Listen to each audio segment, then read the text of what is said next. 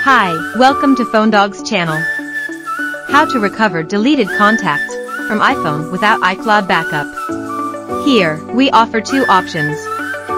Option 1, recover data directly from iPhone. If you don't have any backup, you can use this feature to scan and recover deleted data directly from your iPhone. First, click iOS Data Recovery. Then connect your iPhone to your computer. Second, click Start Scan and wait for the scan result. Then, choose the data you wish to recover and click Recover. Option 2, recover files from iTunes backup.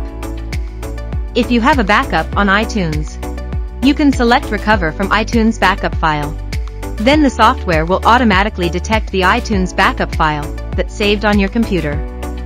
Click the one you wish to recover from and wait for the scanning. After that, select the data and click Recover. You will know where the data will be saved through the pop-up window. Thanks for watching this video. We will keep updating PhoneDog's tricks on this channel. Subscribe if you are interested.